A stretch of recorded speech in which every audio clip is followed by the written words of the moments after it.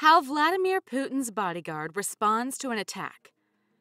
In the United States, notable political figures are protected mainly by the Secret Service, a department of the U.S. Treasury that is also tasked with investigating crime in the American financial sectors.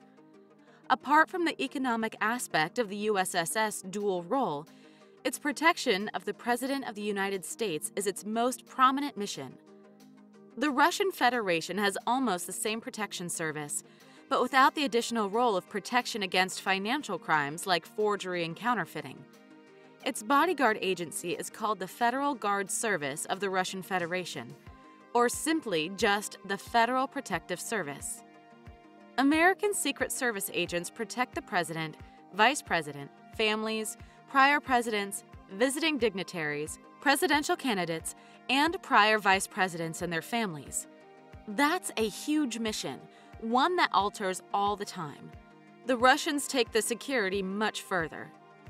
The Russian security extends to the Prime Minister, recently Mikhail Mishustin, speakers of the State Duma and its legislative body, Foreign Minister, Defense Minister, the Director of the Federal Security Service, who is the successor to the Soviet KGB, Chairman of the Security Council, also the head of the Presidential Administration and his deputies, and the Chairman of the Central Election Commission.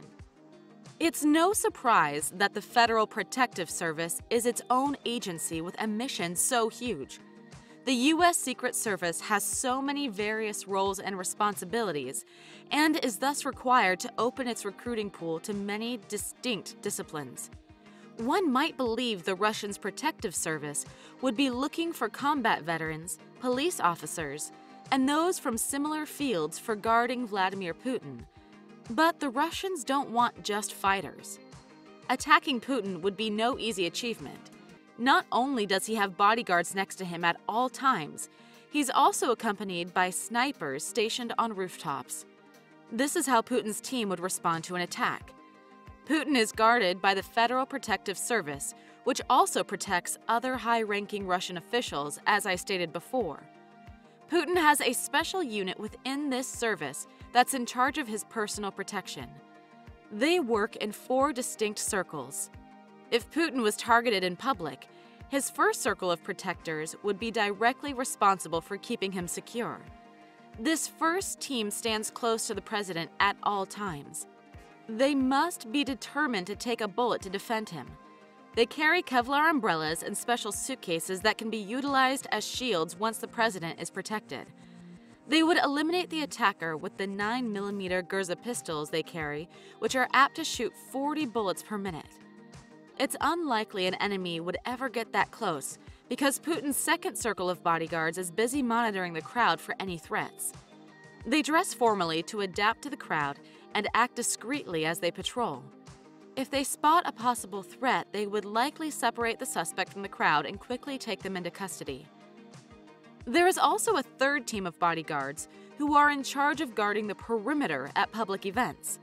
They stand just outside the crowd, making sure no mysterious individuals get close to the president. If they do their job efficiently, no attacker will ever get close enough to Putin. Team 4, the last circle of protection, can be located on the rooftops. A team of well-coached snipers is at the ready to eliminate the threat. If someone were to run towards Putin or make questionable movements, there would quickly be a red dot on their forehead. If an attack does take place, the bodyguards will take steps with immediate extraction of the president from the scene. Putin has an armored convoy that can rapidly whisk him away to a secure place. Heavily armed military soldiers are part of the convoy, and Putin's personal limousine is both bomb-proof and bulletproof, preventing attacks, of course.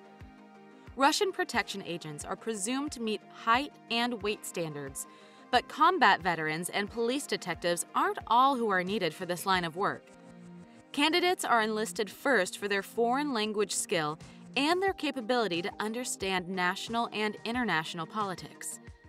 The Russian government expects its security services to be aware of who might be approaching the president and to treat them according to the respect they deserve.